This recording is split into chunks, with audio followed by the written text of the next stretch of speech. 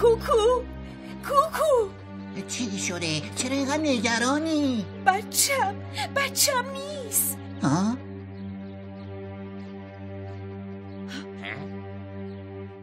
لاکی داره چیکار میکنه؟ خب انتظار داری چیکار کنه؟ حتما مثل همیشه داره با گیاها صحبت میکنه و قربون صدقه‌شون میره. آره راست میگی. ممنون از لطفت عزیزم، تو گیاه خوبی هستی. خب حالا ببینیم تو برای ما چی داری؟ هیچی. اوه حتما خیالاتی شدم. امان از این پیری. چه برگای زیبایی هم داره. تا حالا همچین چیزی ندیده بودم. بذار یه نگاهی بهش بندازم.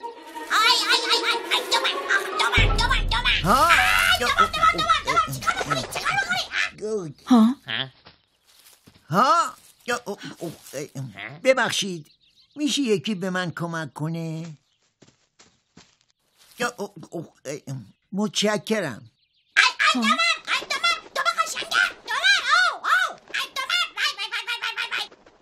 ای وای، معذرت میخوام. من فکر کردم که اینا برگن، وگرنه آخه اونا کجاشون شبیه برگه؟ شما با این سن و سال هنوز فرق بین برگ و پر رو نمیدونین؟ من که عذرخواهی کردم. باور کن من نمیخواستم تو رو اذیت کنم کوچولو. عذرخواهی تو به چه درد من میخوره؟ تازه کوچولو هم خودت چی؟ حالا مگه چی شده؟ 2 پر دیگه. چی شده؟ دوست داری منم دومتو بکنم ببینی چی میشه؟ ای بابا این چقدر عصبانیه، اصلا نمیشه باش حرف زد. ببین کوچولو، اسم من تندره. اسم تو چیه؟ به اسم من چی کار داری؟ اصلا دوست ندارم بگم. ببین، میدونم که تو از کنده شدن پرات ناراحتی، ولی اینم درست نیست که با بزرگترت اینطوری صحبت کنی. دوست من عمدن که پراتو نکن. تازه ازت معذرت خواهیم کرد. من آخه اصلا نمیخوام. ها؟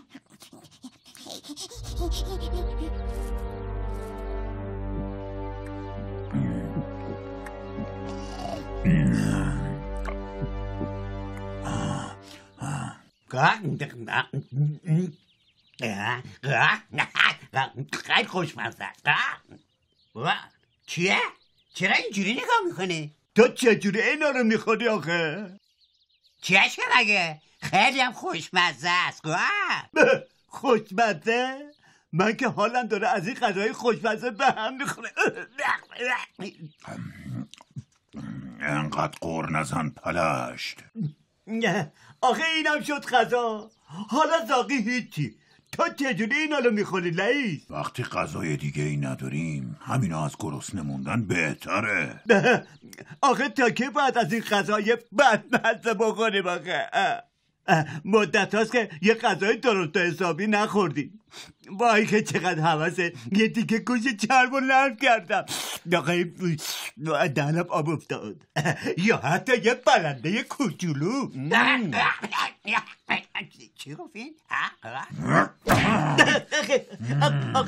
حالا چلا میزنی رئیس؟ باشه بابا اصلا نخواستی.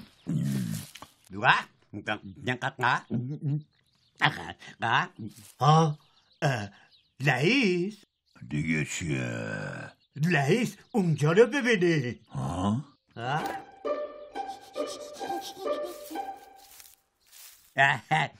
تو هم میخواد؟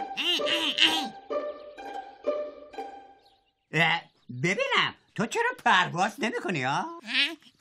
دوست ندارم. از پرواز کردن خوشم نمیاد. پس مثل خودمی. منم از پرواز کردن خیلی خوشم نمیاد.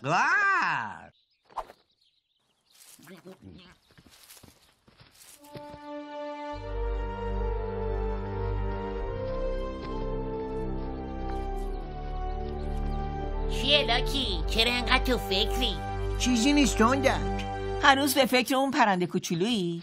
بله، آخه اصلا دلم نمیخواست که ناراحتش کنم. میدونم لاکی، معلومه که تو قصد ناراحت کردنشو نداشتی. آره لاکی جون، ما میدونیم که تو چقدر مهربون و دل نازکی، ولی اون خیلی بی ادب و پررو بود. اگه پدر و مادرشو میدیدم میگفتم تا یه درس حسابی بهش بدن و ادبش کنن. ها؟ والا آخه بچه هم انقدر بیادب میشه. کوکو کوکو دخترم کجایی؟ کوکو کجایی؟ جواب بده دخترم. کجایی؟ کوکو. سلام، مشکلی پیش اومده؟ سلام، بچه ما گم شده و داریم دنبالش میگردیم. احتمالا شما این طرف اونو ندیدین. آره، اسمش کوکوه، خیلی هم ناز و دوست داشتنیه. بچه شما؟ فکر نمی کنم. البته ما یه جوجه کوچولو دیدیم، ولی بعیده که اون بچه شما باشه. آخه خیلی بزرگتر از شما بود. میشه یه نشونی ازش بدی؟ اون خیلی بزرگ بود. خب خیلی هم بیادب بود و تندک. لاکی، هنوز اون پرا رو با خودت داری؟ کدوم پرا؟ پرای همون جوجه دیگه. آها بله، یه لحظه صبر کن.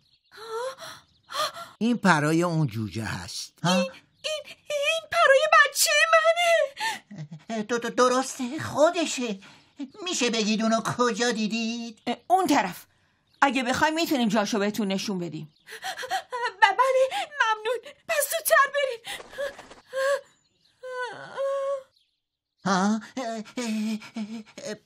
چی شد؟ حالت خوب نیست؟ چیزی نیست، خوبم. تو خیلی خسته ای، میخوای یکم استراحت کنیم؟ نه لازم نیست، باید زودتر بچه‌مو پیدا کنم.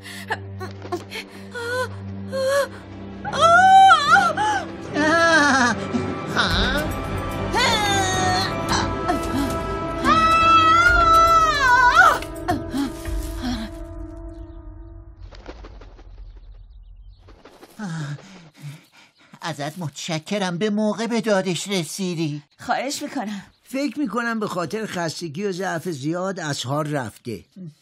حالا باید چی کار کنیم؟ نگران نباش، الان یه معجون گیاهی براش درست میکنم تا خیلی زود حالش خوب بشه.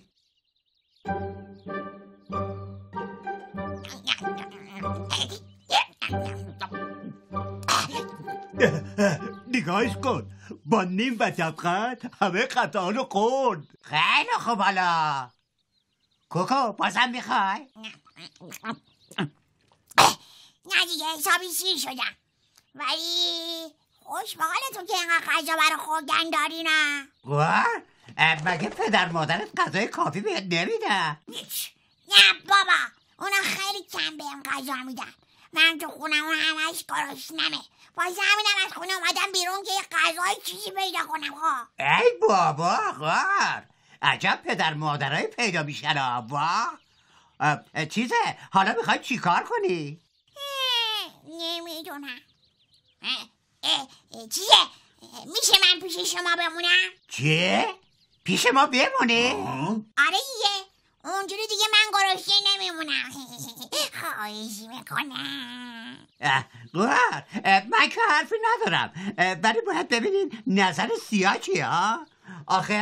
آخه اینجا اون رئیسه. سیاه، نظر چیه؟ نمیشه.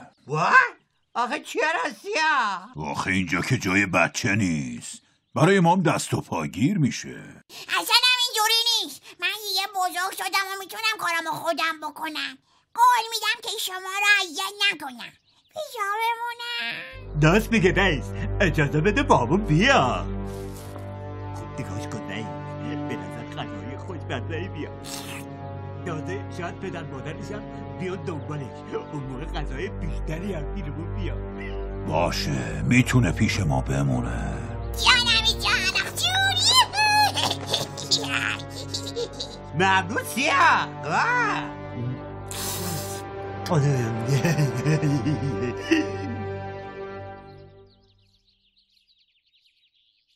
حالا مطمئنی معجونی که به همسرم دادی حالشو بهتر میکنه؟ نگران نباشین، لاکی تو این چیزها خیلی وارده. بله، فقط باید کمی صبر کنی. ببخشید، ولی این همه ضعف و خستگی برای چیه؟ راستش همه اینا به خاطر نگهداری از بچه‌مونه. اون به خاطر رشد سریع و جثه بزرگی که داره به غذای زیادی احتیاج داره و ما تمام وقتمون رو صرف پیدا کردن و تهیه غذا برای اون میکنیم. حتی بعضی وقتا خودمون غذا نمیخوریم که اون غذای کافی برای خوردن داشته باشه. به خاطر همین فشار زیادی به ما و مخصوصا همسرم اومده و خیلی ضعیف شده. عجب، پس همش به خاطر بچه‌تونه. ببخشین که اینو میگم، ولی اصلا به نظر نمیاد که اون جوجه بچه شما باشه. آخه هیچ شباهتی به شما نداره. بله، این برای منم خیلی عجیبه. شما هم یه چکاوک هستین در حالی که اون هیچ شباهتی به چکاوکان نداره. درست میگین، برای اینکه اون در حقیقت یه جوجه فاخته است. پس برای چی؟ یه روز که من و همسرم به لونمون برگشتیم دیدیم یه تخم فاخته تو لونه ماست. ما میدونستیم که فاخته ها زیاد این کارو میکنن و تخماشونو تو لونه پرنده های دیگه میذارن. با این حال همه جا رو به دنبال صاحب اون تخم گشتیم ولی کسی رو پیدا نکردیم. برای همینم تصمیم گرفتیم خودمون از اون تخم مراقبت کنیم و جوجه‌ای که ازش در میاد و به فرزندی قبول کنیم. کوکو کوکو کوکو کوکو جان کجایی؟ کوکو کجایی؟ کوکو کوکو کوکو کجایی؟ کوکو جان تو کجایی؟ کوکو کوکو جان کوکو کوکو جان کوکو کوکو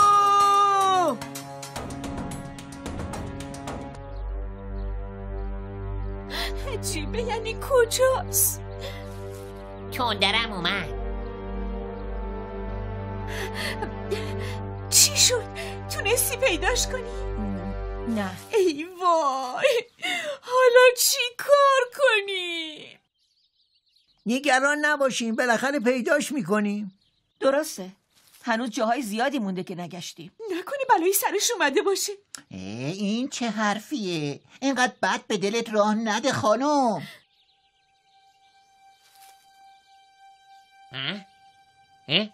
یه صدایی شنیدم. صدا از اون طرفه.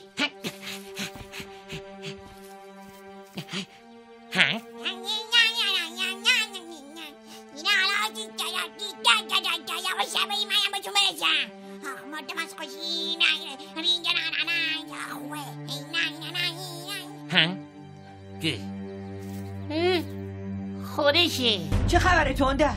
اونجا رو ببینیم. اون که کوکوه. آره، ولی برای چی داره دنبال سیاه و گروهش میره؟ اون که کوکوه. آره خودشه. کوکو عزیز دلم. نه صبر کنیم، نریم. امیدوارم مشکلی براشون پیش نیاد. کوکو عزیزم. کوکو جان. کوکو عزیزم. شما اینجا چی کار داری؟ معلومه، اومدیم دنبال تو.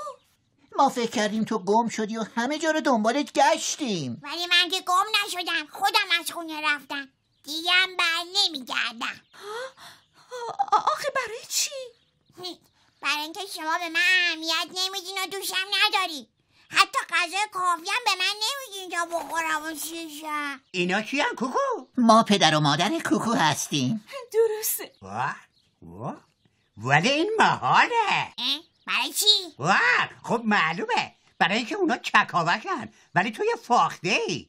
اگه هم بهت گفتن که پدر مادرت هستن دروغ گفتن. چی؟ پس برای همینه که بهم اهمیت نمیدین و دوشم نداری. نه عزیزم، اصلا اینطوری نیست. ما تو رو خیلی دوست داریم. آره عزیزم، درسته که تو بچه واقعی ما نیستی، ولی ما تو رو بزرگت کردیم و مثل بچه خودمون دوستت داریم. شما دروغگویی. من دیگه دوستتون ندارم.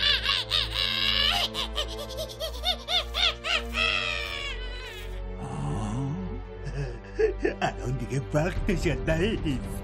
باشه، تو برو سراغ اون پرنده ها، منم میرم سراغ کوکو. چشم نیست. بلند کن، من میخوام برم. نمیشه. برای چی نمیشه؟ برای اینکه میخوام بخورم.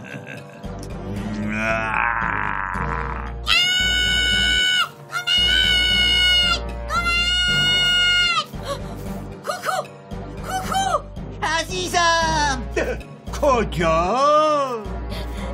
کوکو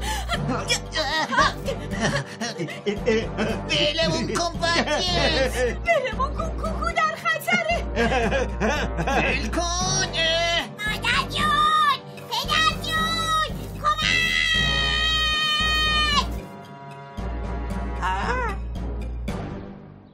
الان اونا رو میخورن.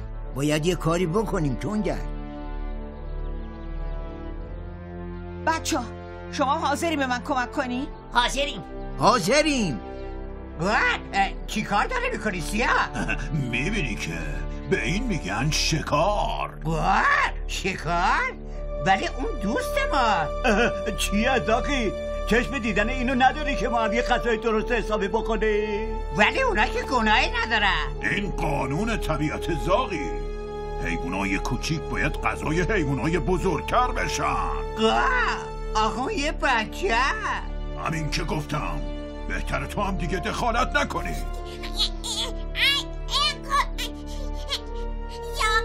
کمکمون کن خواهش میکنم. سیاه خواهش میکنم. مگه نشنیدی رئیسی گفت داقی؟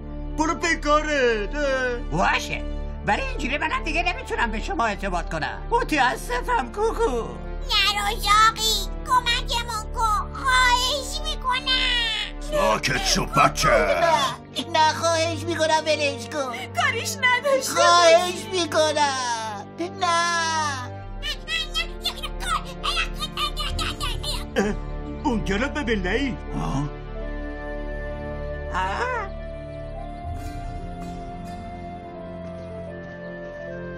چی؟ حتما میخواد اینا رو نجات بده. حالا چی کار کنیم نهی؟ اون تنهایی نمیتونه از پس جفتمون بر بیاد. نگران نباش.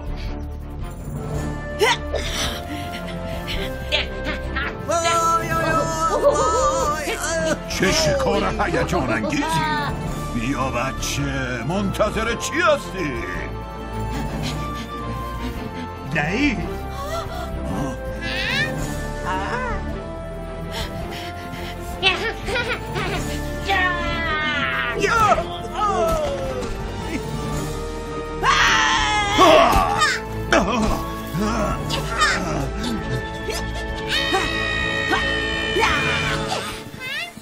حالت خوبه کوکو؟ بله خوبم. کوکو آفرین بچه حالا باید از اینجا بریم.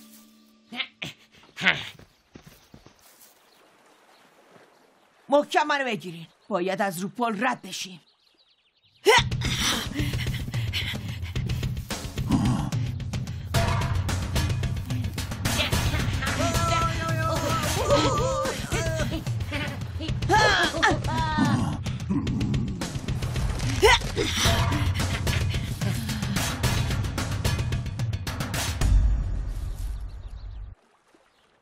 پس کوکو کجاست؟ ها؟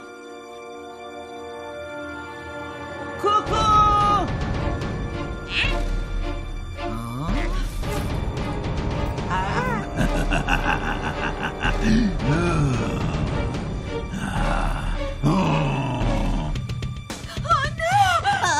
از اینجا برو کاری به بچه‌مون نداشته باش برش کن. برید پی کارتون مزاحما. مادر پدر نترس عزیزم ما تنهات نمیگذاریم.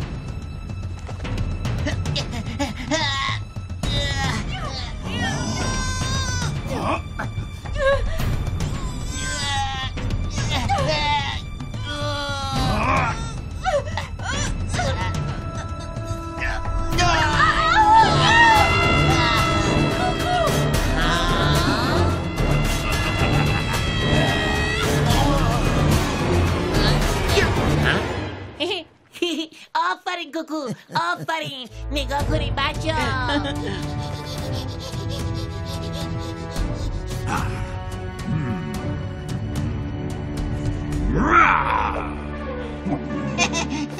آفرین عزیزم، آفرین. کارت عالیه. آفرین. آخ جون، من دارم پرواز میکنم.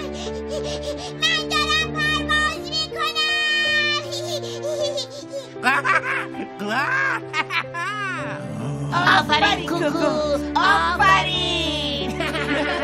آفرین به تو.